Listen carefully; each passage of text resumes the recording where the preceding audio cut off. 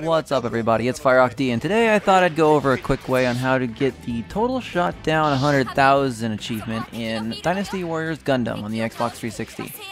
This can be a bit of a pain if you don't quite know exactly what you should be doing for it. I would first suggest definitely starting this after you've finished all the other achievements, because 100,000 kills is a lot. With this method you can get about probably 2,000 to 3,000 if you're fast in 30 minutes. So if you do this without doing anything else, you're going to be playing for a while. I would definitely start with Camille's first official story mission.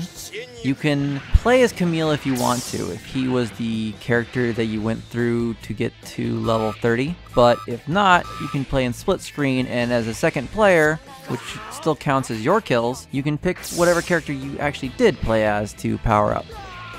I obviously did not choose Camille, so I'm doing this in split screen. So to start, you're going to be up in the top right hand corner of the map. Just keep moving down and taking over the different areas. If you move quickly, you want to be down in the bottom right hand corner right around the time that Taurus tells everyone to start heading to the drop zone, which is in the bottom left, and that's where we're going to be doing our grinding. So you'll see on the radar at a certain point he'll tell everyone to move, and then a bunch of enemies are going to spawn.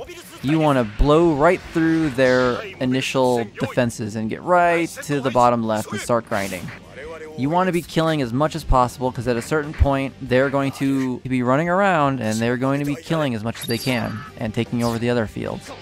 The minute that they're done doing that, they're going to move to the bottom left, and things will get a little more annoying, because you'll have other people trying to steal your kills and the enemies won't be following you around too easily.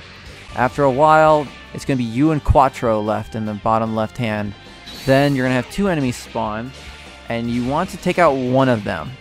Don't take out both of them. In fact, try not to hit the other as much as possible, because Quattro and him are going to be dueling it out, and while you're running around grinding. And at that point, that's kind of all you're going to do, is run around and try to get as many enemies as you can before, I would say, I think that when you die or you fail a mission, your kills still carry over. But just to be safe, I usually killed whatever enemy I left alone with Quattro, just to make sure that they save.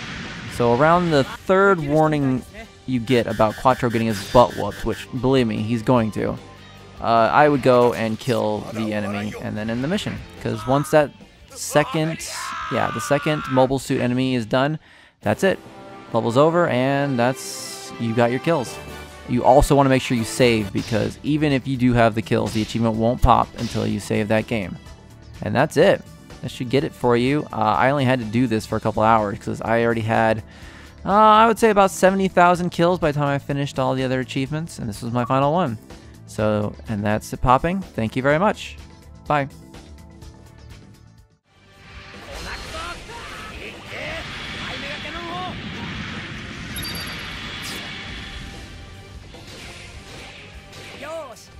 Jangan